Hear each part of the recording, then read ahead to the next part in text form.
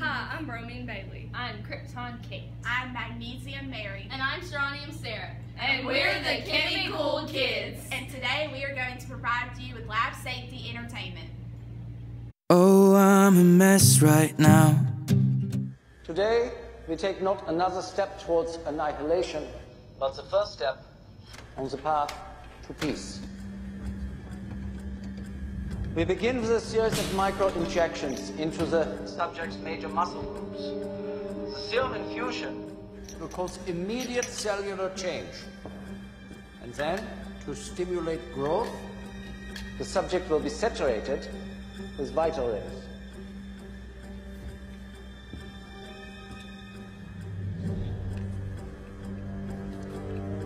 That wasn't so bad. That was penicillin. Serum infusion, beginning in 5, 4, 3, 2, 1.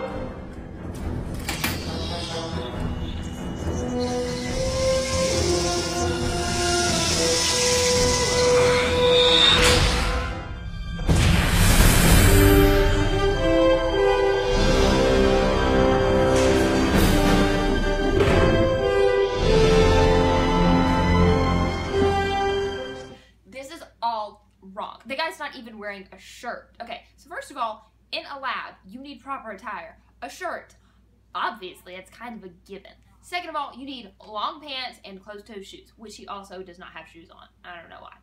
You need to make sure you know what chemicals you're putting into your body because you're not going to end up looking like Chris Evans, like post-transformation, whatever. You also need to make sure that you're wearing protective eyewear because if not, you're going to end up looking like this guy and you can't pull off an eye patch. I hate to break it to you, but you can't do it. If you do get something in your eye, immediately go to the eye wash station. Oh my God! Ah! You can set yourself on fire! He sold his own liver on the black market for a new set of speakers.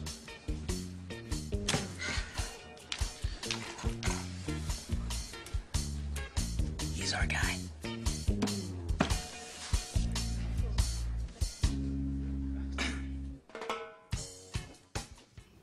You guys, there's so many things wrong with this right now.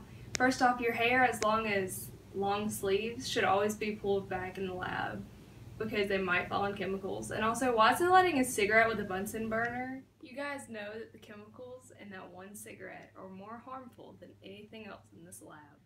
And also, why is he playing with the flames? It's obviously not safe for the lab. You should always use caution with heat and never put hot glassware in cold water. Check yourself or you wreck yourself, cause I'm bad for your health. Ms. Homburger, if I remember correctly, you told us a story once about a mishap with a glass stirring rod. Yes. What exactly happened?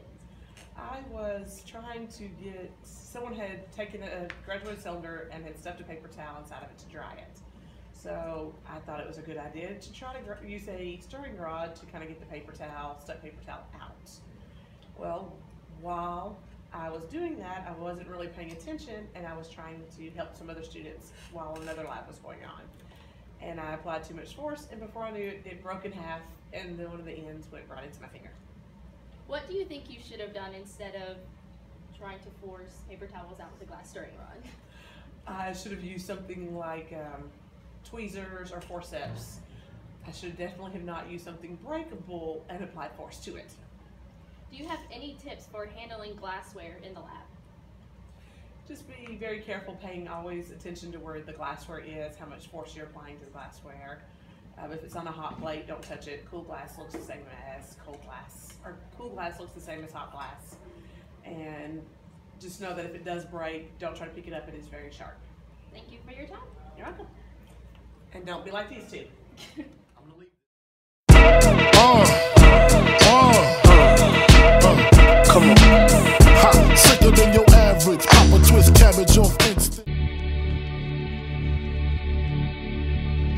Not even they can stop me now. Would I be flying overhead?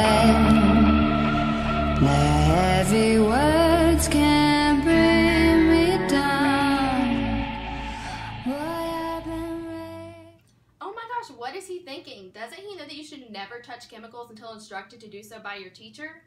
Also, never mix chemicals. You don't know what you're doing. If the chemicals are supposed to be mixed, your teacher will instruct you. Also, horseplay is never tolerated in the lab. It can endanger you and those around you.